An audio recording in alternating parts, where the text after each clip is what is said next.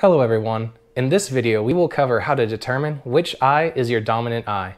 For most people, their dominant eye will be the same as their dominant hand, but it's still important to check because there are some people who are what is called cross-eye dominant, meaning their dominant eye and their dominant hand are opposites.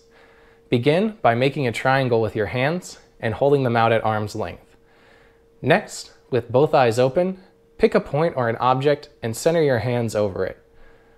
Now, slowly bring your hands towards your face while focusing on the object, until your hands touch your face.